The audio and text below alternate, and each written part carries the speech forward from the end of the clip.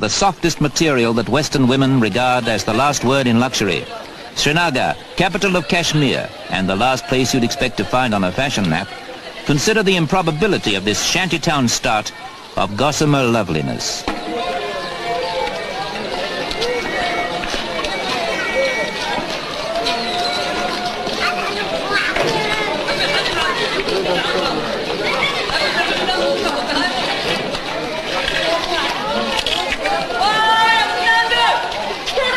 Just try and equate this market with the Mayfair boutiques, where the richest and ritziest of women will buy the softest and most elegant knitwear that the world has found.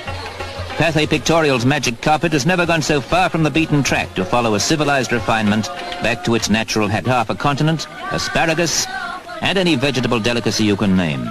Trouble is, it's so far from anywhere else. Sheer loneliness would empty this valley altogether, were it not for that Western craving for cashmere wool. There's loneliness in the music of the place. It's hard to equate this pastoral life with the out this waterway. Who could conceive of life on the roof of the world without this outlet? Lake Woola and 80 miles of this mountain river are busy with little boats. They carry the cashmere wool and the copperware, the silver and the silks, the carved wood that the place is famed for. No two boats are ever quite alike, and it's the same with the huddle of wooden houses in Srinagar, with their balconies and carvings.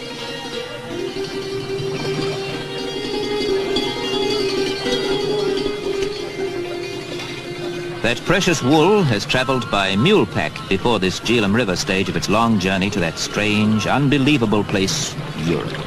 It'll be long, long months before it reaches you.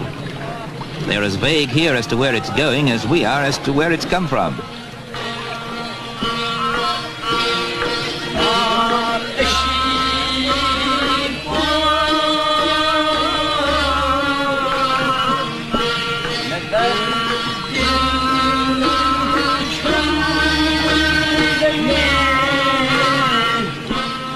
Nominally, they're Mohammedans, these river gypsies in their strange valley, 5,000 feet above the sea.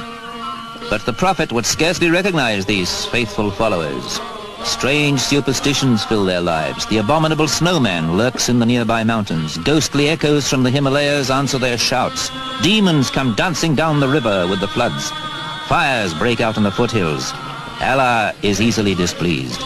And the old men can always summon up some bygone bogeyman to account for each new workaday accident or to while away time when the sun sets.